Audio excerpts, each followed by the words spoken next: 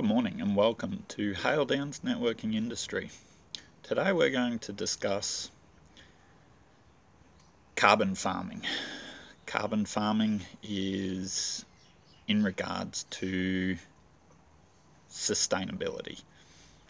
Now, Hale Downs look after soil structure, stewardship, and basically the layers of soil.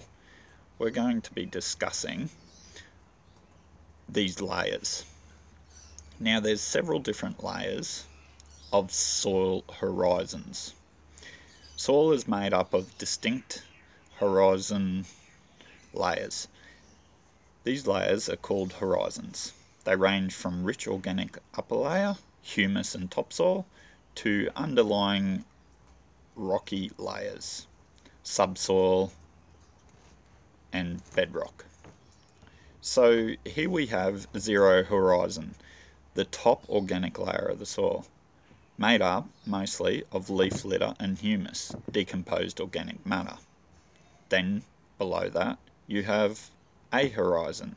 Now these horizons are sometimes disturbed and they're in different orders. Please keep that in mind. But below zero O horizon, there is a horizon, the layer called topsoil. It is found below the O horizon and above the E horizon. Seeds germinate and plants' roots grow in this dark coloured layer. It is made up of humus, decomposed organic matter, mixed with mineral particles. Below that, you have E horizon. This is the leaching layer. It is light in colour. This layer is beneath the A horizon and above the B horizon. It is made up mostly of sand, silt, and and having lost most of its minerals and clay as water drips through the soil in the process of evaluation. Now B horizon, also called the subsoil. This layer is beneath the E horizon and above the C horizon. It contains clay and mineral deposits like iron, which is your red soils because they're oxidizing, and aluminium oxides and calcium carbonate.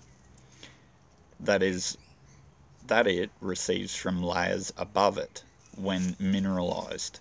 Water drips from the soil above. Below that is C horizon, also called regolith, if I mention that right. Please be aware I am not a geologist, but I do run a network that has specialists in their field, and I have the honour of working side by side and networking that specialises in soil structure and redevelopment. Now, it's not just one area. There is multiple areas.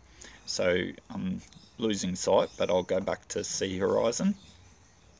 C horizon is the layer beneath the B horizon and above the R horizon. It consists of slightly broken up bedrock.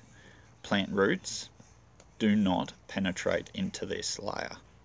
Very little organic matter and material is found in this layer. And below that is R horizon, the unweathered rock, bedrock, which is where humus and all the rest of it comes from, the minerals and everything like that creates the organic matter, which creates life, all comes from bedrock. So, but it is decomposed, it is broken down. The layer that is beneath all the other layers. Now, the earth is a bedrock, and then life grows on bedrock.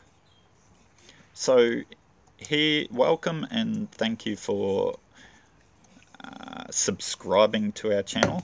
Give us a thumbs up if you believe in organic farming and carbon farming, because thumbs up gives us the ability to reach out to the world including Australia, which is where we are from, and it allows us to help you help the world by carbon farming. Thank you again, and we will be posting again tomorrow.